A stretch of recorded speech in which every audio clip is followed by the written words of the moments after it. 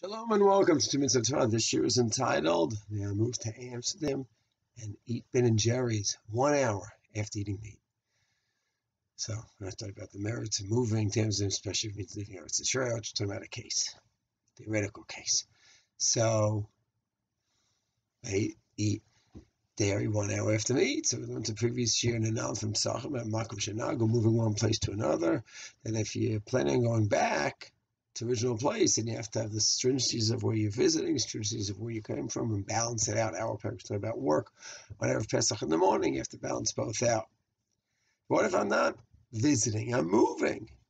So then it's in 3 places in the Shulchan Aruch. It's in Taf Samach. That's our Sugya Pesachim Makom Shenago is brought down in Taf Samach in Pesachim. Taf Sadi Vav Hilchos Yontif is talking about moving, about Yontif. Yontif Rishon, Yontif Sheni, you go from what you play, keep 1 day Yontif, you go to a place where they keep 2-day Yontif. What do you do? How do you balance that out? Tafka Vayin Dalet Echotanet talks about a fast where you go into a place where now they're stringent, they're fasting on a specific day. There's a crisis there, and how do you deal with it? You have different practices from your hometown and a place where you're visiting. Simple pshat is, in the Shulchan Aruch and the Mishnah Berurah especially, is that once I relocate, that's it. My old minhagim are gone. I become like the place where I moved to.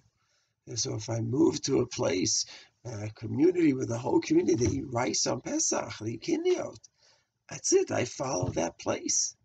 And if they wait 1 hour, and that's the minhag in the place 1 hour, I am like that place if that's my plan, to stay. And I'm not just visiting. There is a Chog Yaakov commenting on Taf Samachet that quotes the Rambam that seems to say that even when I permanently move to a new place, I still have the place where I come from, those stringencies, and I can never give up, according to that, my 6 hours when abstaining from rice on Pesach. But the simple pshat in the Simanim and the Mishnah Berurah is once I move to a new place, I become a resident there, and I have all the stringencies and leniencies of that place where I'm moving.